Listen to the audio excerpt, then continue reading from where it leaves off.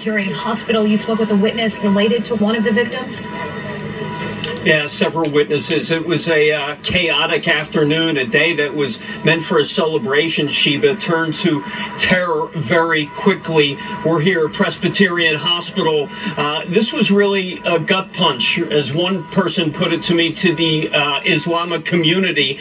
One of those victims, a 23-year-old man who was shot in the stomach, remains here at Presbyterian Hospital. His family and friends quickly followed behind.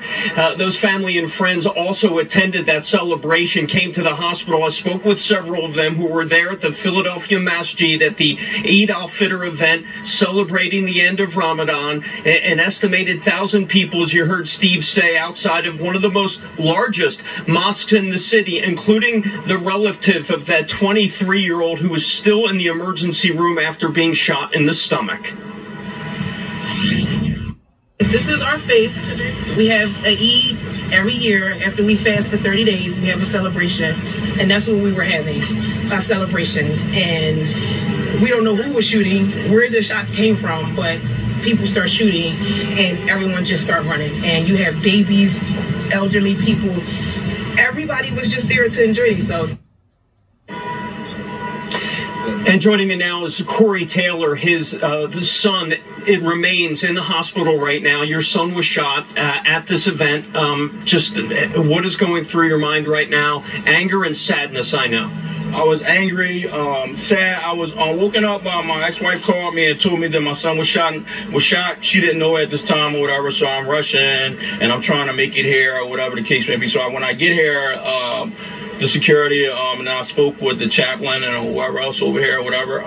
They was very respectful and everything. My son was shot in the abdomen, but he is responsive right now, so I try to, joke with him a little bit to keep him calm and mellow, whatever. All I have to do is say this to the city. I wish that we can all live as Homo sapiens human beings and stop with the violence, us getting jealous or envious over each other about a female or whatever the case may be.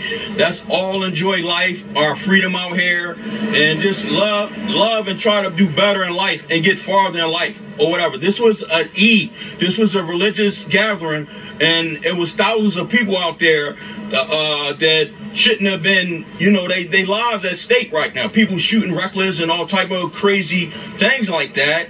At the end of the day, no one should have to go through that. This is Eid is a religious gathering.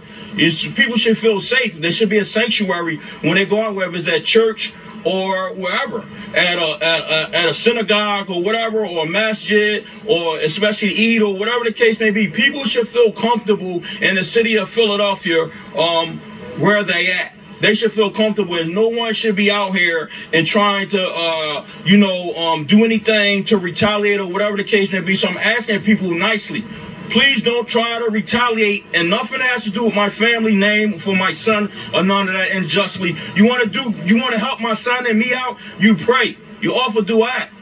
That's all I ask that you do. Not no violence and being all belligerent and arrogant and ignorant and stuff like that. We all have to live together. Well, thank you, sir. I appreciate it, and I'm sorry for your son, and our thoughts and prayers. We'll catch up with him in a little bit. Just you see the pure emotion of what happened today in West Philadelphia from a father who was going through it. Back to you guys.